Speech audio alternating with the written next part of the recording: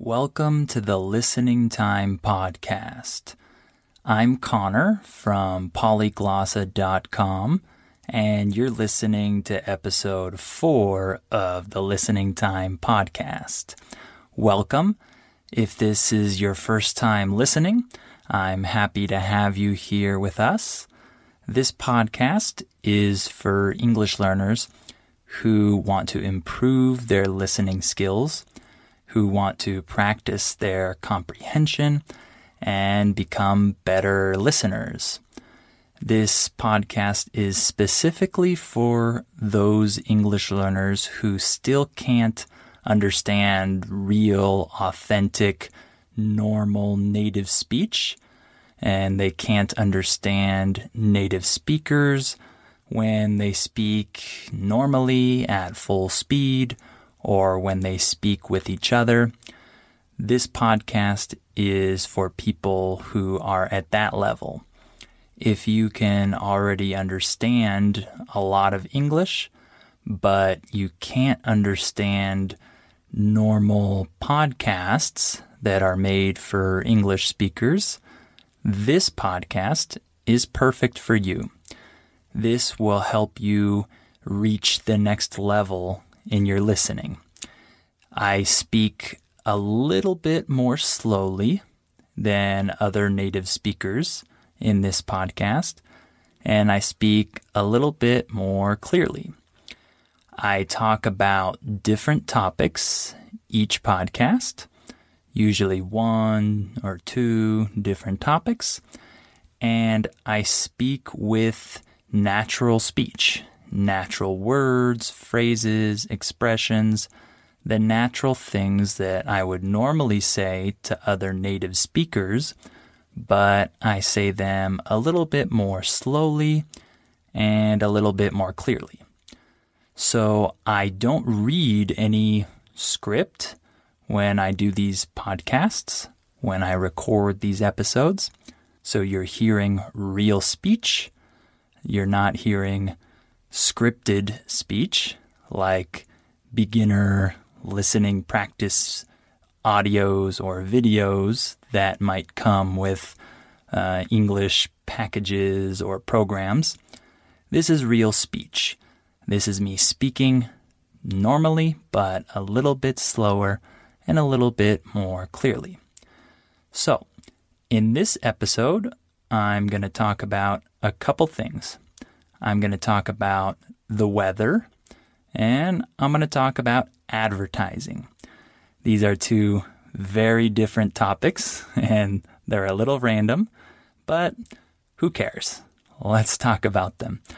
Also, remember that the transcript is available with every episode, so if you need to read the transcript to help you understand what I'm saying, then you can find that attached to each episode. So also remember to go to polyglossa.com and sign up for our $1 listening practice seminars if you want to practice your listening more. And of course, if you like this podcast, please share it with your friends who could also find it useful. And if you can, give it a rating and a review. That would help this podcast grow and reach more people. So whatever platform you're listening on, try to give it a rating and a review. All right, let's get started. Are your ears ready? You know what time it is. It's listening time. Okay, first, we're going to talk about the weather. This is a very important topic because this is something we talk about almost every day, really. When I talk to people like my students or family members or friends, oftentimes we start the conversation by talking about the weather that day. It's a very common point of discussion. So first, I'll tell you a little bit about the weather in my hometown which is San Diego, California. And then we'll talk about weather in other parts of the world. So in San Diego, we have famous weather. Our weather is renowned throughout the country because it's known as being very nice, very mild. When something is mild, that means it's not too strong or extreme. So if I say that we have mild winters in San Diego, that means that our winters are not very cold or very extreme. They're mild. Okay? So San Diego has mild weather. We have warm summers. And I think we have warm springs and autumns too, in my opinion. Other people might disagree, but I think they're pretty warm. And then even our winter is not cold. It's mild, like I said. I wouldn't say that it's very warm, but on many days in the wintertime, you can go outside with shorts and a t-shirt. It's very common for people to do that in December or January, depending on the weather that day. It's not always like that in the winter, but many days are like that. So it's a very nice winter, in my opinion, because I don't like cold winters. But if you're used to cold winters and snow and low temperatures, you won't like San Diego winters because it doesn't feel like the winter to people who are accustomed to real winters. Okay? So our weather is classified as semi-arid. Arid just means dry. So if the climate is arid, that means it doesn't rain a lot. So San Diego is semi-arid, and it can also be classified as Mediterranean. So it has similar weather to places like maybe the south of Spain or Portugal or France, Italy, Greece. It probably has similar weather to those places. So it's very nice. It's a famous destination, a popular destination for vacationers because of the weather. So, in terms of weather in other parts of the world, usually it's more extreme than in San Diego. For example, I have many students in Russia. In Russia, the winters are very cold. It can get down to minus 30 degrees even, right? Depending on where you are. I can't even imagine that type of winter, but I'm sure some of you have experienced that before. In other parts of the world, like in Africa or some parts of Central America, South America, Asia, many places, Europe, in many places it gets really hot. It's the other extreme. I know that in some places it can get up to 50 degrees even. That's pretty crazy. For most of us, that seems really, really hot. Just a side note, since I'm American, I should tell you that in the U.S., we don't use Celsius, we use Fahrenheit. So normally, if you talk to Americans and you ask them about the weather in their city, they'll respond with something like this. It's 75 degrees today. If you don't know anything about Fahrenheit, that would probably seem crazy. 75 degrees? Well, that's not that hot. It's just a different system of measuring the temperature. In the rest of the world, we use Celsius, but in the US, we use Fahrenheit, so it's a little difficult to talk about the weather with Americans if you're not from America. So, in terms of extreme weather, I already mentioned Russian winters or summers in hot countries like in the Sahara, for example. We can see a huge range of temperatures, but we also have extreme weather in terms of storms. So in certain places, we have phenomena like hurricanes or tornadoes or floods or things like that. So, for example, in the southeast of the United States, there are hurricanes like every year. You've probably heard of some of these. The most famous one in the last couple decades was Hurricane Katrina, which was very devastating to the state of Louisiana. So hurricanes can do a lot of damage to a city or to many cities, really.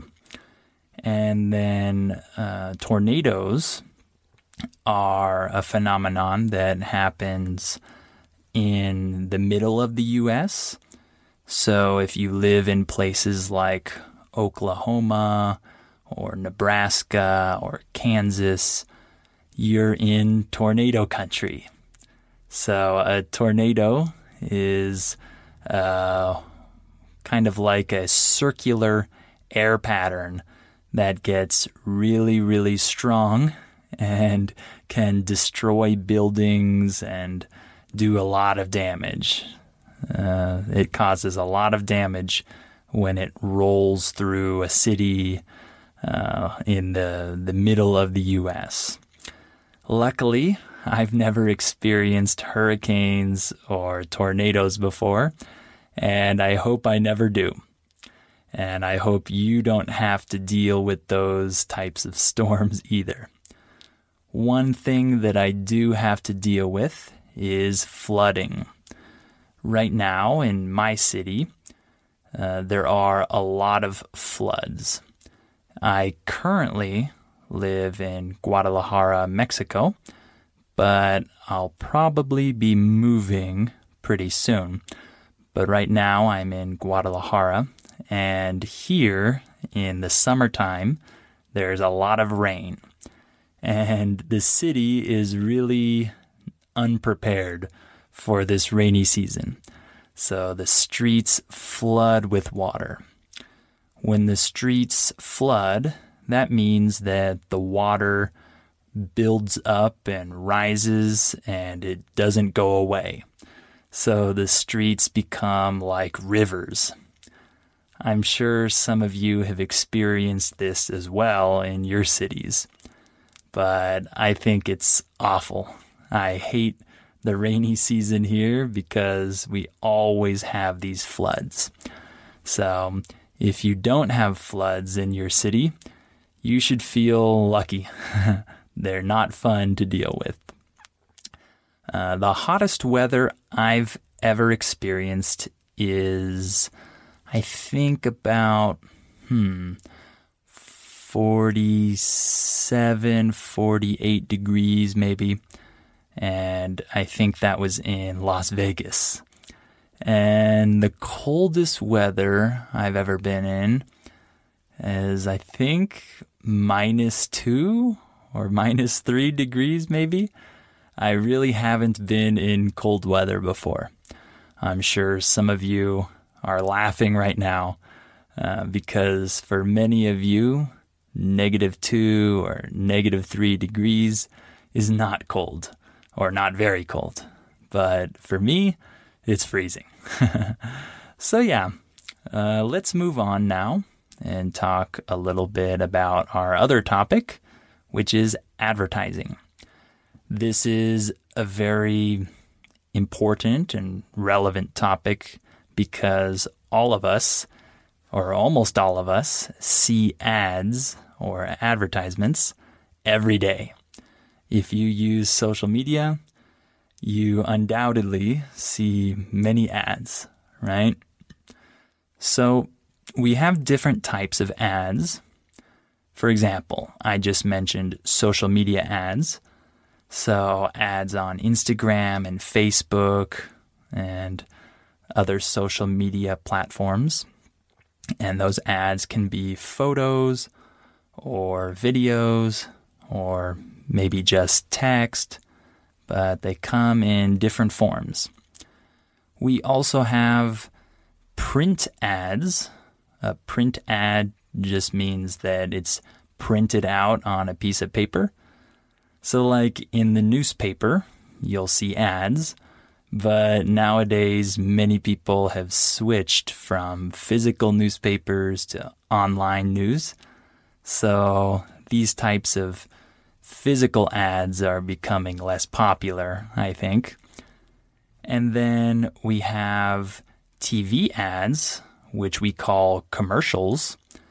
And these commercials run in between programs and during breaks in the middle of TV shows. We have those commercials.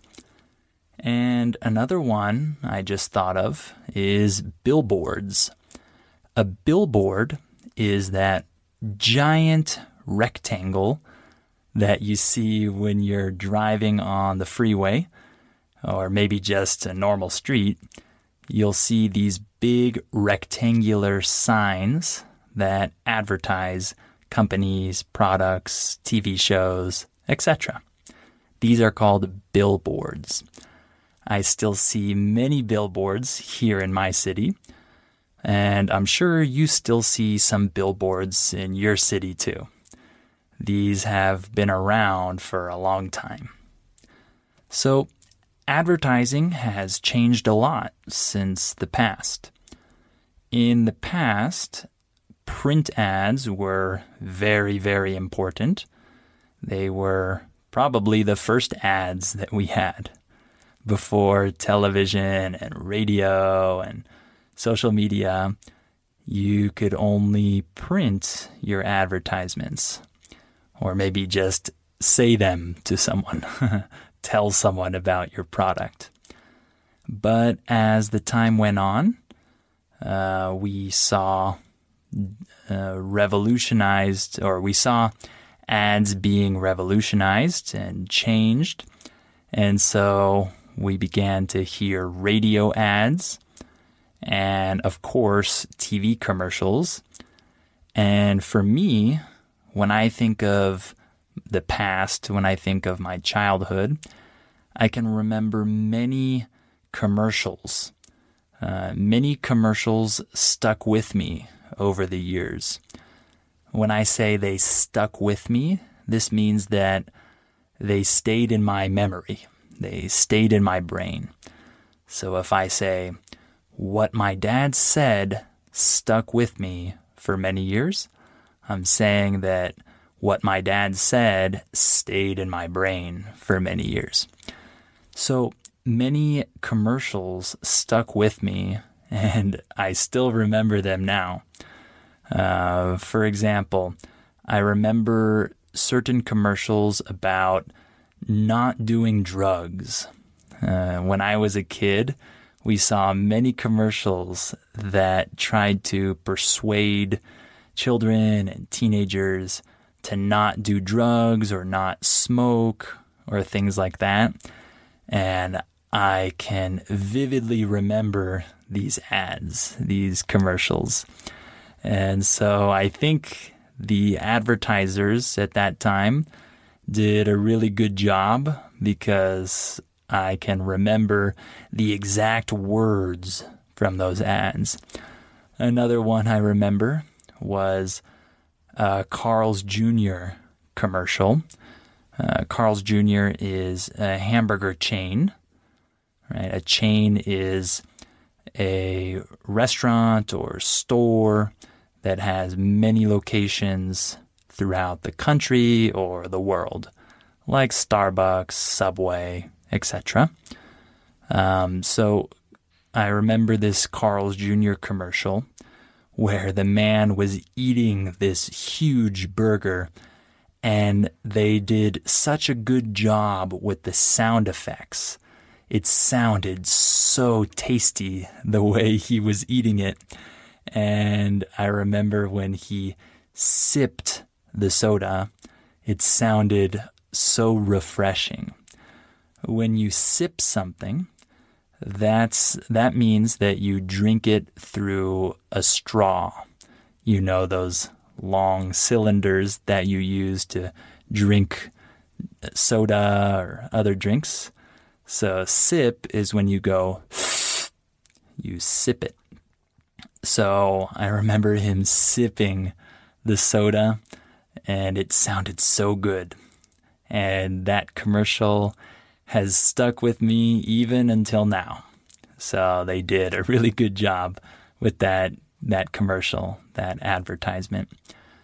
Nowadays, commercials are not the main form of advertisement when it comes to reaching young people. I know old people or older people still watch a lot of TV, so they see a lot of commercials. But younger people don't watch a lot of TV. They prefer to stream things on their devices, and they spend a lot of time on social media.